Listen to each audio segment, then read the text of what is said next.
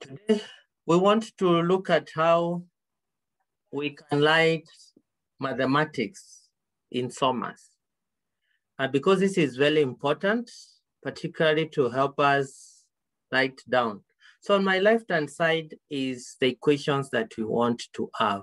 So for example, we want to have ln x, ln of 4. And so how do we write that in SOMAS? We write it as log of 4. Remember, this is what we expect to have in SOMAS. So in SOMAS, we write log of 4. If you have an equation of the form x squared.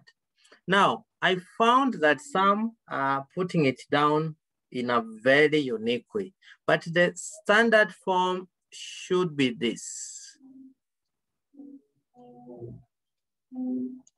This is how the equation should be.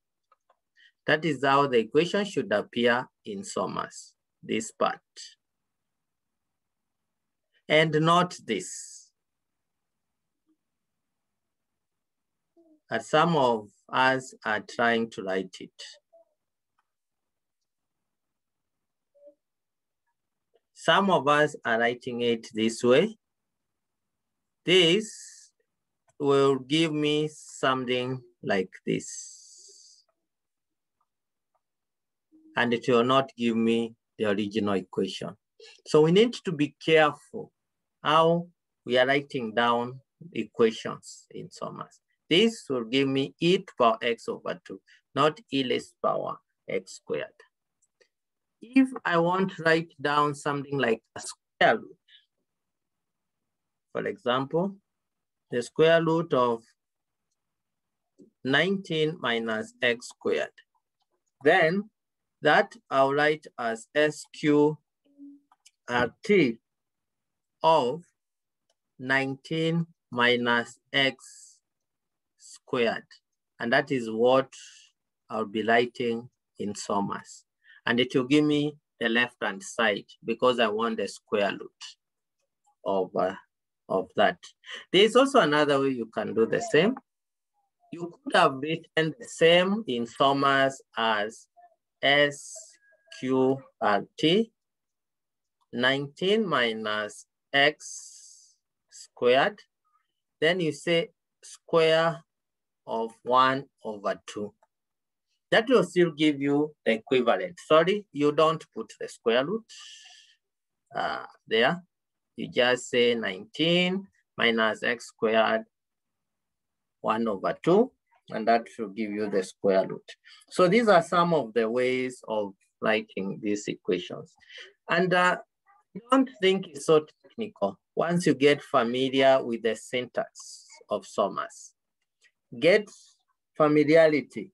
If I have an equation like x squared plus 1 to the power 3 over 5, how do I write that in SOMAS? It's also akin, you find that it's not as technical as it might want to look. So I'll just put x to the power 2, not to the power 2 there, to 2 there. Then I say plus 1 to the power 3, and then I say divide 5.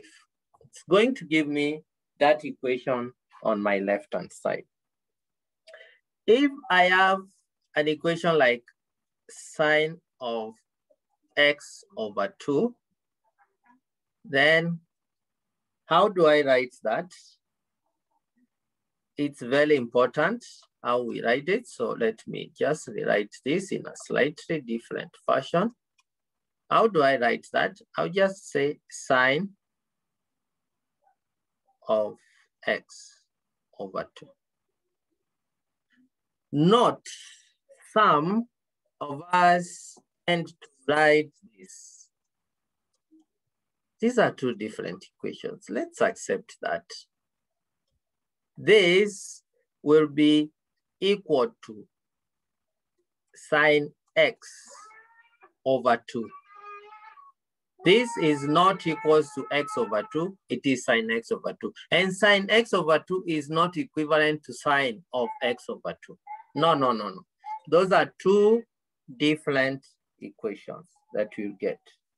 Let's think also of another simple example, like the sine inverse, because these are the most common, might find in calculus. The sine inverse of something maybe like 2x. Then if you want to write that in SOMAS, you write a sine, that gives you sine inverse. Then you say 2 times x. You have to put that multiplication sign there for it to give you 2 sine x.